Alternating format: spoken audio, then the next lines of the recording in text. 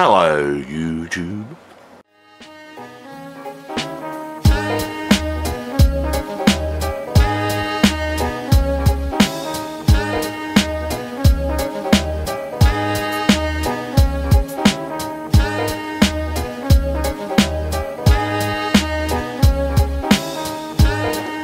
YouTube, how you going? Pipe Nutter here. No, I haven't disappeared, and I haven't just become a voice in the background. Thought I should actually do a video for a change and do it on my own. Oh my god. Anyway, yeah, sorry Hippo, you didn't get in this one. But anyway, moving on. This is a VR, as you can probably tell in the title. Unicorn Piper, 900 subs, which is 970 something by now. Wanted to Unicorn Piper, Ben. Wanted to see some estate pipes. I have quite a collection of estate pipes, and I figured I've never shown all my Dunhills on at one time, so I figure I'd show you my Dunhills. First, what I'm smoking. I'm smoking a blend from Magnus Folkum, which is a tobacconist in Germany, some blend 404. And what this is, it's a vapor, and I think it's like Dan Tobacco's Limerick, but in bulk form, because that's what it reminds me of. And I'm smoking it in a pipe that was gifted to me by Big Hippo. It is an Indian Pipes Sioux. Just look at that grain! Little billiard. It was one in a bunch that he gave me to clean up for him, and he was nice enough to say you better keep that one, because I took a liking to it, so yeah. Whoa! It smokes just nice. I don't know who makes it, I don't know who it's a sub-brand of or whatnot, but it is a nice, smallish billiard nonetheless. So it is good to clench. Anywho, I need a pipe stand. There you go. I got a pipe stand. Because I can't clench and talk and smoke a pipe and all those. I just can't do it. Okay. In no particular age order. Although I think I will grab the oldest one I know that I have. This one is a 1969 Dunhill. This has got none of these pipes. Okay, my pipes are like a mechanic's car. It's always the last ones to get polished and looked after and whatnot. So these have all been oxidized and they're all dirty and dusty because right next door is my wood shop and dust floats everywhere. So bear with me. Little bulldog, straight bulldog. It's a oh my god. A shell briar, brain snap. So that one I picked off of eBay. Good price. It's a Group 3. Fantastic smoker. It's got a really wide but very, very thin bit on it, and it is just an absolute wonder to smoke. That thing just demolishes tobacco. It's really, really good. That one's definitely a keeper. So yeah. Now the other one, the other old one I have, and I can never ever be sure about this one because I really can't read the stamp or the suffix number on the end. I think it's either a 1959 or a 1969 Shellbriar cherry wood. Cherry wood. I hunted around high and low for one of these, and I picked this up for a stupid price. It looked like absolute crap when I got it.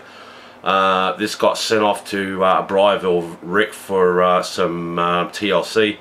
Came back and it looked brand new. Lovely pipe. I can see why people went nuts over these things, although I am not a poker fan, and I got this mainly for an investment kind of deal, but it is nice to smoke. So that's that one. The next one I have, okay, we're up into, oh hang on, here's another one. Here's another late one, and this one's hard to date because there's no suffix number on the end of it. It's just got Dunhill, it's a shell briar, LBS, which anywhere you look, it says that it's a short shanked billiard. I don't know a lot of information on this one. This was an insane gift by Mr. Alex George for my birthday. I think it was, yeah, last year.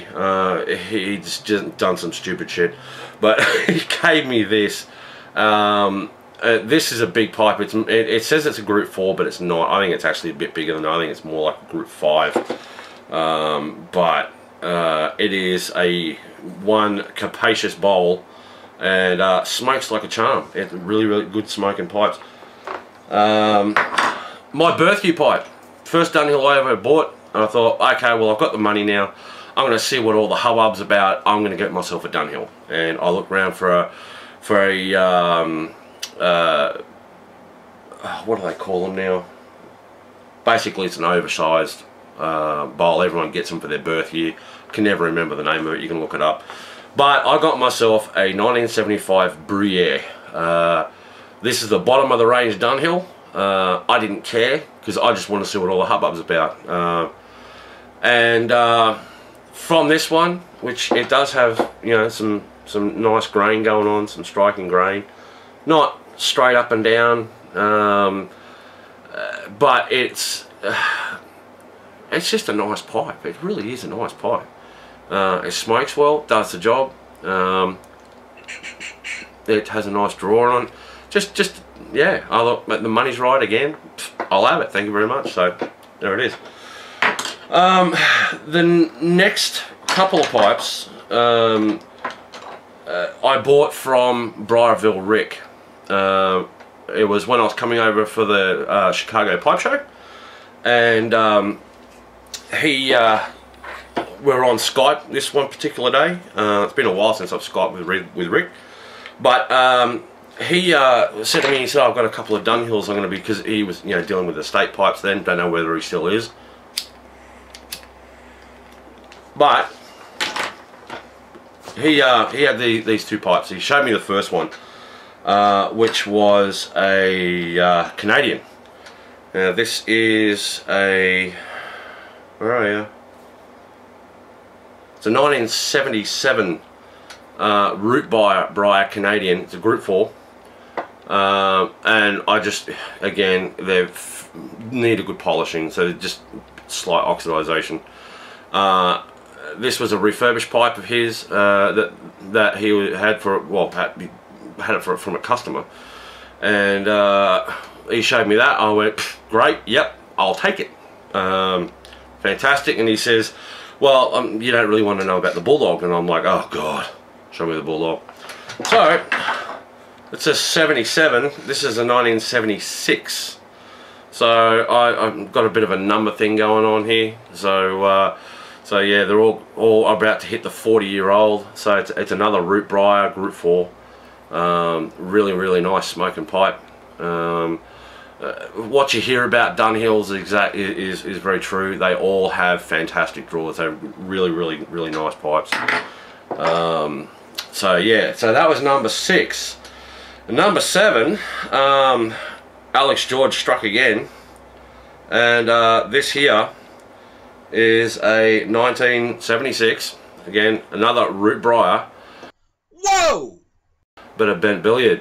And this pipe is, again, another fantastic smoker. It's one of my favourite Dunhills.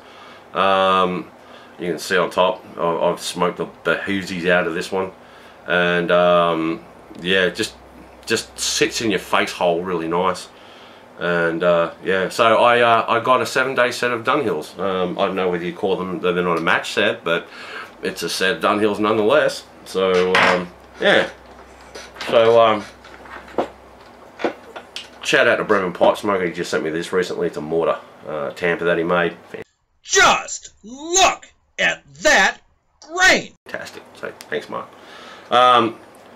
So yeah, that's my Dunhill collection. Most of the pipes you see behind me on the rack, but apart from this section here, most of them are all estate pipes. So, you know, when I started out pipe smoking, you know, 5-6 years ago, I didn't have the money to, you know, beyond buying corn cobs, which I don't smoke anymore. I've become somewhat of a briar snob, what can I say? And I don't mean to be arrogant about that, I just don't like corn cobs anymore. So, it's, you know, subjective, it's just my thing. So, yeah, I started out buying estate pipes, and that's the way it went. And when you don't have $800–900 for an artisan pipe or a brand new Dunhill, or you know, and you don't have, you know, because back then Bones pipes weren't around and Blackjacks weren't around, and you know, I always thought, looking here in Australia, Petersons were always really expensive and Stanwells were really expensive. I mean, the first estate pipe I ever bought was this here. It's a Stanwell brass band. Again, dusty as hell.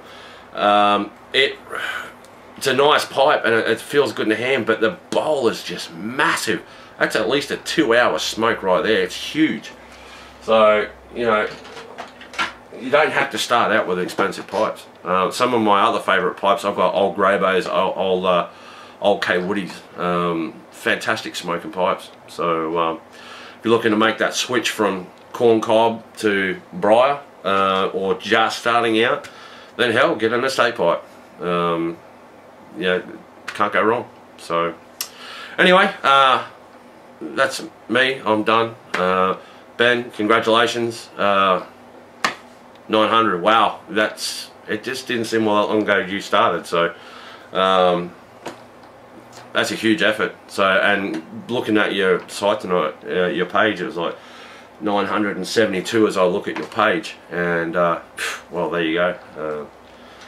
But anyway, I'm going, so I'm out of here. Cheers everyone, take it easy, good to see you. Cheers.